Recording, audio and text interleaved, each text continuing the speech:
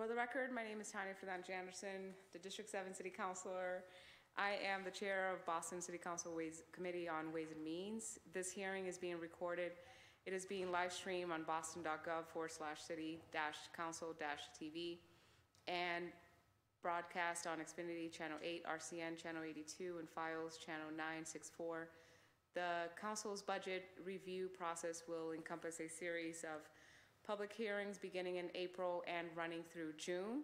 We strongly encourage residents to take a moment to engage in this process by giving testimony for the record. You can do this in several ways.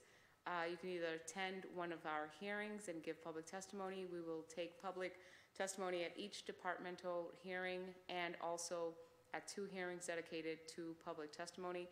The full hearing schedule is on our website at boston.gov/council-budget. Our scheduled hearings dedicated to public testimony are tonight, April 26th at 6 p.m. and June 2nd at 6 p.m. You can give testimony in person here in the chamber or virtually via Zoom. For in-person testimony, please come to the chamber and sign up on the sheet near the entrance. For virtual testimony, you can sign up using our online form on our council budget review website or by emailing the committee at ccc.wm@boston.gov. When you are called to testify, please state your name, affiliation, and/or residence, and limit your comments to 3 minutes to ensure that all comments and concerns can be heard. Email your written testimony to the committee at ccc.wm@boston.gov. Submit a 2-minute video or testimony through the form on our website. For more information on the City Council budget process and how to testify, please visit the City Council's budget website at boston.gov/council-budget.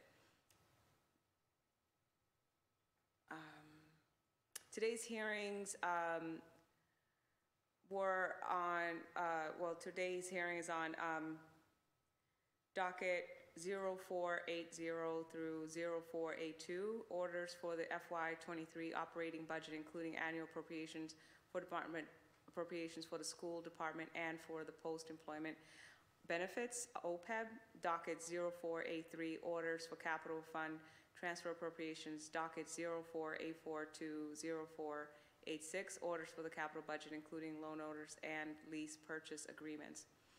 Our focus area for this hearing will be public testimony.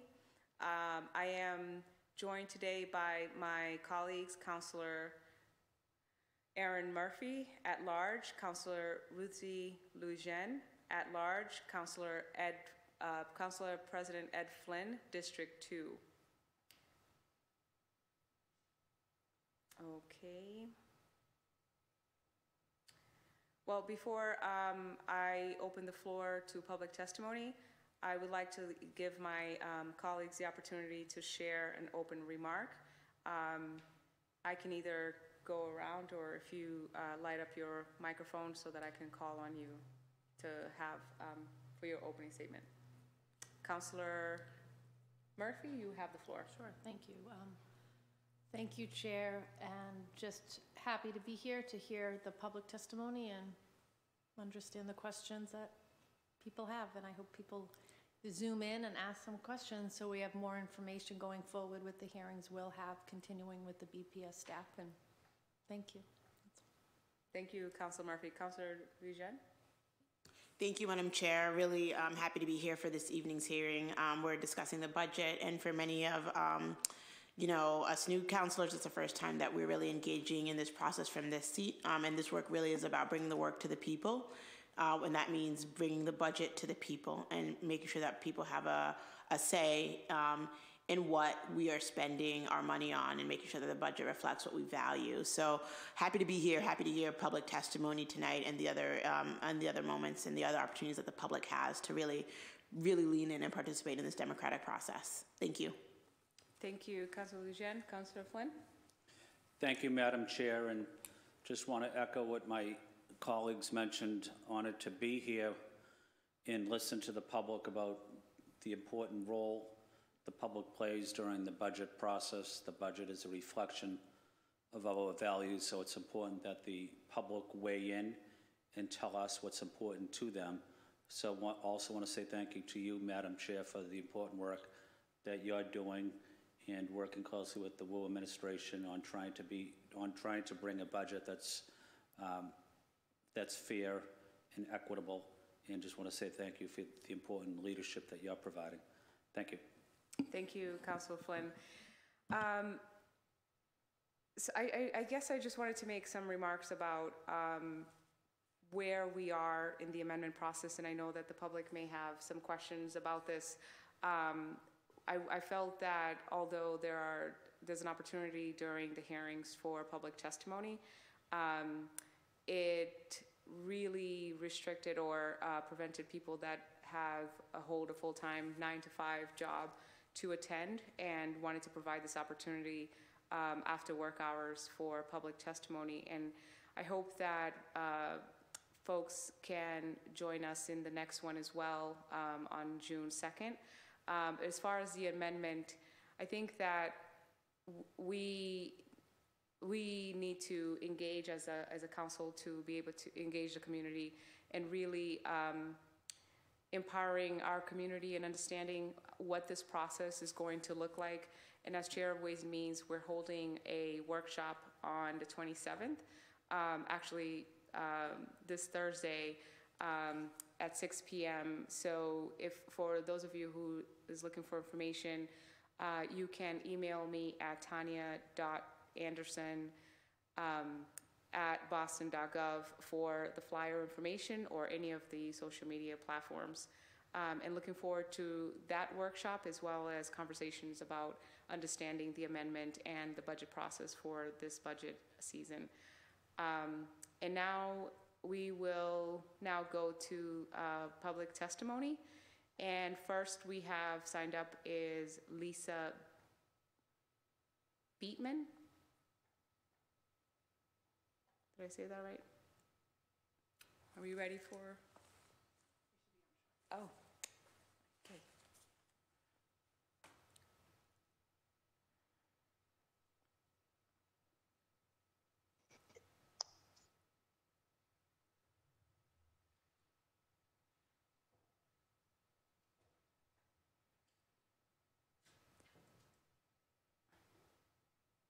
Ms. Beatman, if you can hear us, I guess bear with us while we get our technology going.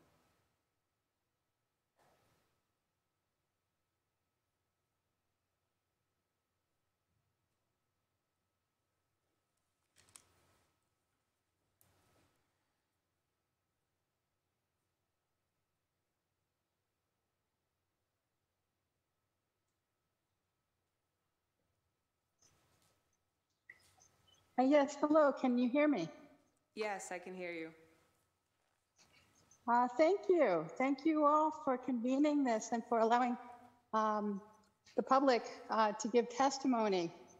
My name is Lisa Beatman, and I'm co-leader of the Mount Hope Canterbury Neighborhood Association in Eastern Rossendale, and also part of the American Legion Corridor Coalition.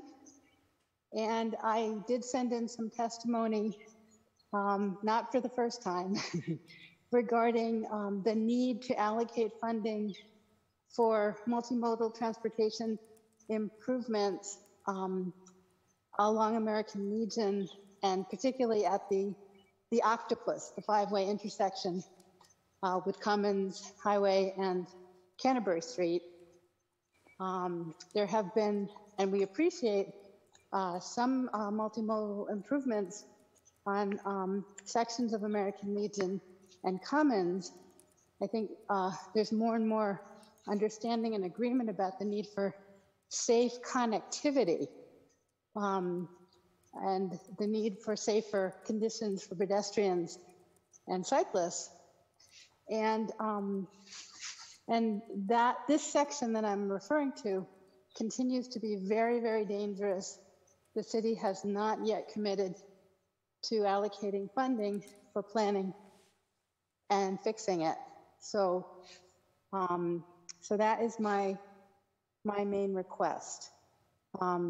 There's a lot of families. There's some people think that American Legion is a highway, which it's not.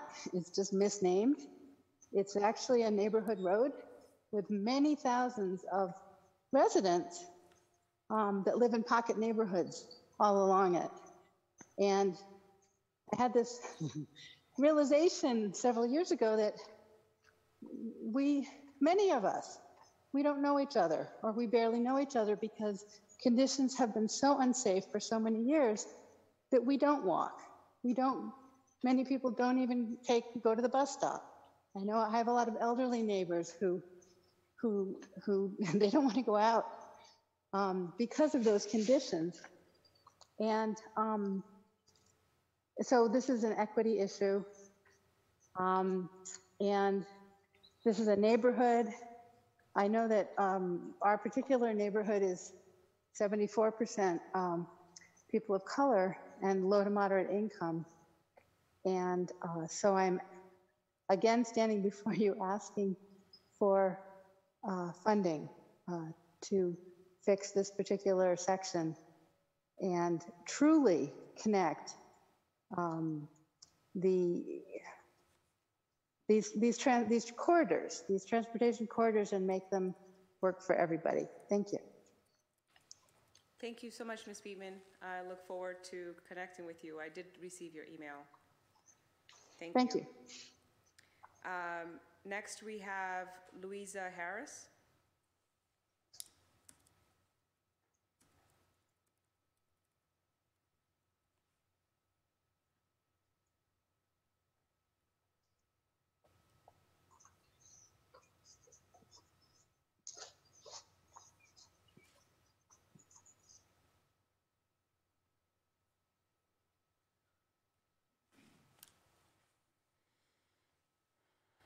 Good evening.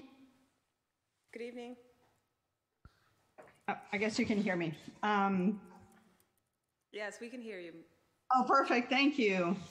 So thank you so much for this opportunity to participate, to improve our community. So I am representing some of my neighbors and other people.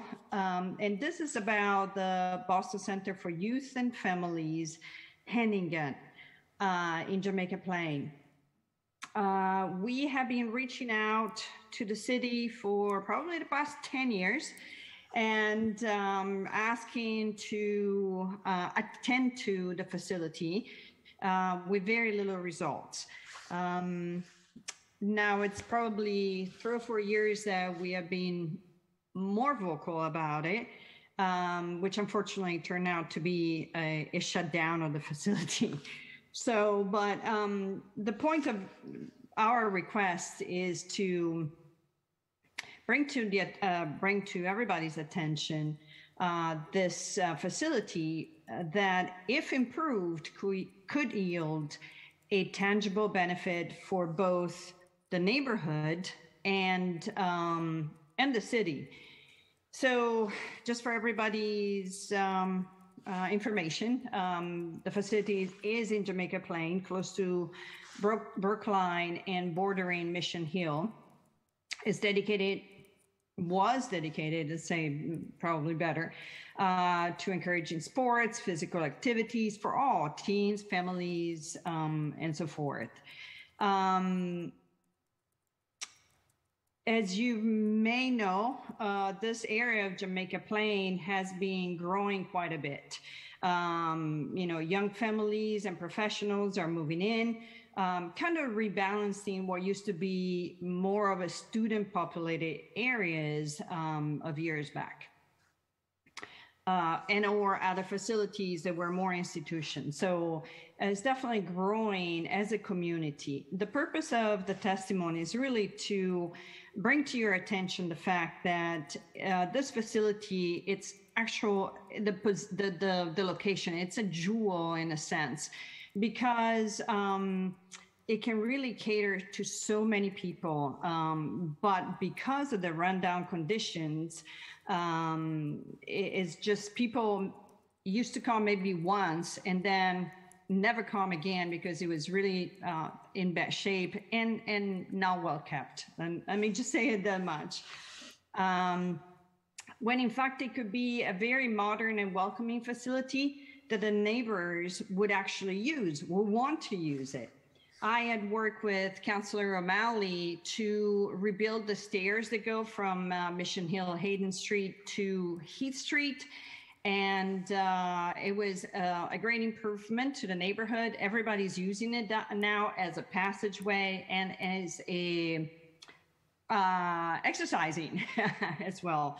But I started working with Councillor O'Malley, and then things change, of course. I'm working with Mike Kell right now, but I think it's really important that it is known to everybody that this is a outstanding facility that could really be transformed for the well-being of the residents.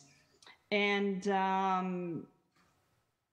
I think, you know, our main request is this facility be revitalized. I know the school also use it, but again, it's very limited in the way it could be used. I'm not sure what else to say. We look forward to just put some attention to this facility. Here in Mission Hill, on the other side, there is a Tobin Community Center, which is outstanding. And so I'm not sure if it's just a problem with the management of the facility or just a complete disregard from the Boston Center on Youth and Family or the city about this facility. Any questions? I don't know. Thank you so much. Can you state your name for the record again? Louisa Harris. Okay. Thank you, Louisa, for your testimony. Thank you very much. Have a good night. Good night. Next, we have Samuel Pierce.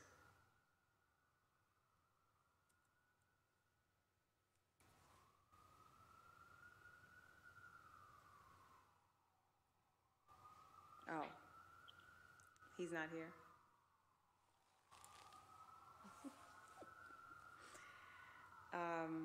Okay, so if Samuel is no longer with us or on Zoom,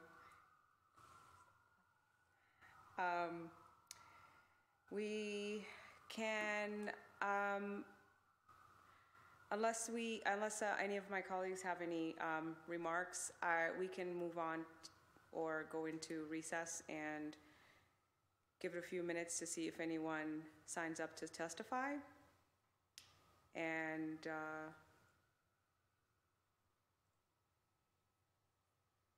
if not, I don't know, how long should we give it? 5 minutes? We'll go into a 5 minutes recess and allow people to sign on. And we'll be back.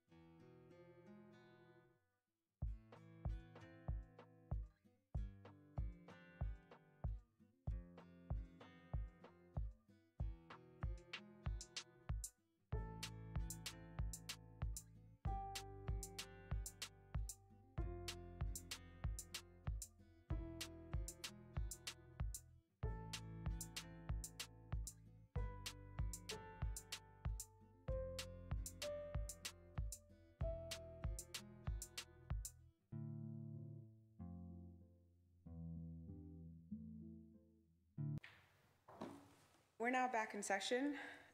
Seeing no additional public testimony, I will turn to my colleagues for closing remarks.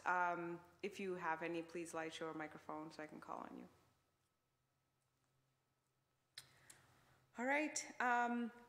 So we'll continue to make these efforts to engage the community, and I think that I'm open to any feedback if folks want to email me in terms of reaching others, if, in case you are watching this not on real time and you would like to engage in how we can do this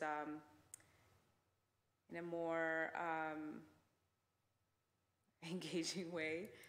Please, again, you can feel free to email me, tanya.anderson@boston.gov. Meeting adjourned.